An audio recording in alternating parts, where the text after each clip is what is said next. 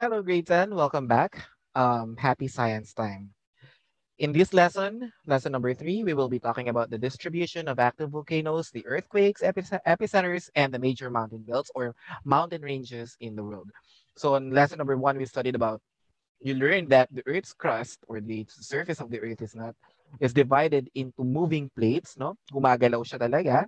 That is why may mga earthquakes. That is why we have volcanoes. That is why we have mountains because the surface of the earth or the land masses on the surface of the earth are moving, gumagalaw, no? In different directions, in different speeds.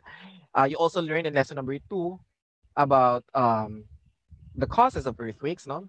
So sa ilalim ng lupa, yung paggalaw nito ng mga plates nito, they cause a breakage or yung pagkakabasag-basag or movements ng mga rocks sa ilalim ng lupa, and that causes seismic waves. Seismic waves come in different kinds. No, we have the body waves, and then we have the surface waves, and then now in that lesson number 3, we will be talking about the relationships, the distribution or the locations. Pag sinabing distribution, it is the same thing as locations. No, meron bang relationship or yeah, is there any relationship between the location or the distribution of the active volcanoes, the earthquakes, the epicenters, earthquake epicenters, and the major mountain belts sa mundo?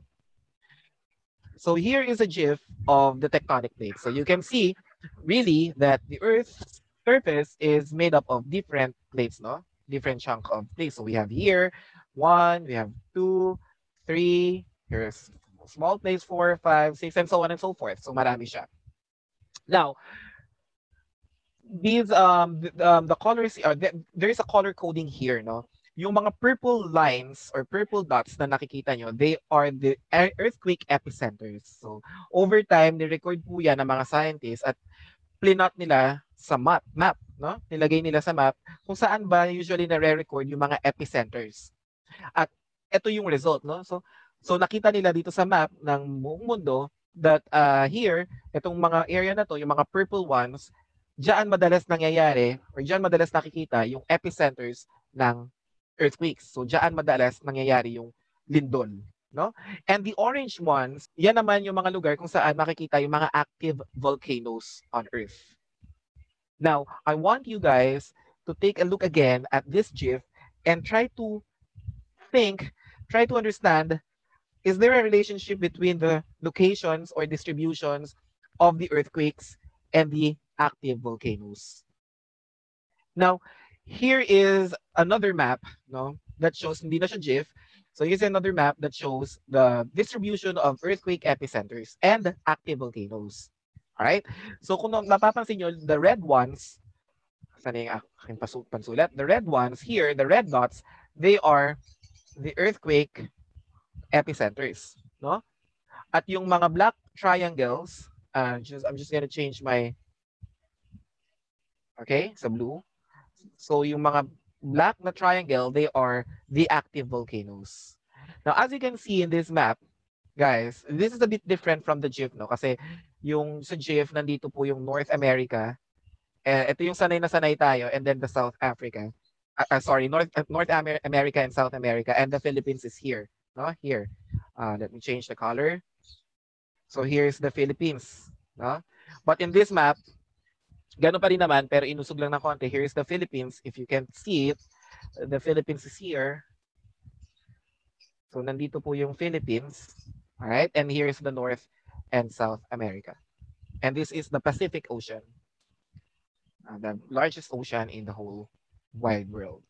So, guys, I was asking you earlier kung ano yung relationship na nakita nyo between the locations of the earthquakes, earthquake epicenters and the active volcanoes. So, if you answered, sir, kung nasaan yung mga earthquake origin, nandun din po yung mga volcanoes, then your answer is very good. So, we don't see them and we don't see them sa isang lugar lang, no? They are distributed all around the world, but there are areas where they are concentrated, no? And ito po yung mga areas na yan. So we have here, yan, itong line na yan, okay? So itong line na to. So nakikita nyo naman, di ba? There. Diyan po madalas nangyayari yung earthquakes at diyan po rin makikita yung mga volcanoes natin, yung mga active volcanoes here. So, kung nasaan yung mga red dots and black triangle. So, dyan po makikita um, yung mga earthquakes and active volcanoes natin. So, now, hindi lang yon. There is also the distribution of mountains around the world. So, mountain ranges or sa Tagalog, mga bulubundukin. So, pag sinabi nating mountain range, hindi na siyang isang bundok, but kahabaan ng mga bundok, no? Kaya nga bulubundukin. So, you can also see here that the western part of the North America and the South America ay punong-puno rin po ng mga bundok. So, iba po yung vulkan sa bundok. Sa volcanoes, merong ano siya, naglalabas siya ng magma. Pag lumabas, it's lava, no? Pag mountains, so these are just rocks na inangat, no? Inangat lang siya. So, continental crust lang siya na umangat. Alright? So, you can also see mountains here in Japan, here in this area of Asia, here, no? Here in the Philippines, marami rin pong mga mountains. So, let us try to bring all of those maps together. Okay. So, here are the mountain ranges.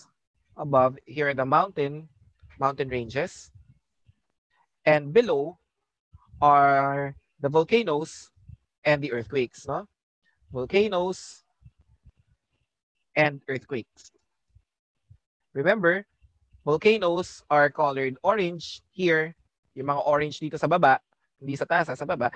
And volcanoes are oranges and the earthquakes are colored in purple. So what can you infer from this? Guys, if you're going to take a closer look at the distribution or the locations of the mountain ranges and the volcanoes and earthquakes, they are almost, you can find them almost in the same places, right? Like the western part of North America and South America, may mga volcanoes and earthquakes dyan. Dito, meron namang mga mountain ranges. Alright? Let me change the color again. Dito naman, may mga mountain ranges. Okay? Now, guys, ganun din po sa may bandang Asia.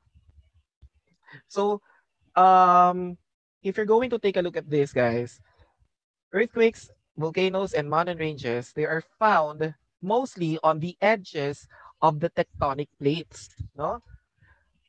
Bihirang-bihira po na may mga volcanoes, na may mga mountain ranges, na may mga earthquakes sa gitna ng plate. Like for example, the North American plate, this one. For example, this one, this plate here, which has the North American, which is called the North American plate. It is very, very seldom that you can see earthquakes and volcanoes and mountain ranges dun sa gitna mismo, no? Sa gitna mismo ng tectonic plates or sa gitna ng plate mismo. Ganon din sa Africa, here, ganon din sa South Africa. Right? Usually makikita natin yung earthquakes and volcanoes sa edges, dun sa gilid, or kung saan makikita yung mga bitak-bitak na part ng plates. Why? Because they are moving. So kung gumagalaw sila, therefore, you will find earthquakes there. Sir, bakit po nagkakaroon ng volcanoes? Because some of the plates are moving downwards. No? At kapag nag-move siya ng downwards, yung lupa na yon, mainit doon, matutunaw. So magkakaroon ng added pressure, magkakaroon ng added matter, kasi nga natunaw yung nagmelt yung naging molten rock siya. So saan siya lalabas? Lalabas siya sa taas bilang volcanoes, which we will study on the next lessons. Right? So that is the question to this. That is the answer to these questions. How are they all related? Volcanoes, earthquakes, and mountain ranges. So the answer is that all of them can be found on the edges of the tectonic plates. All right.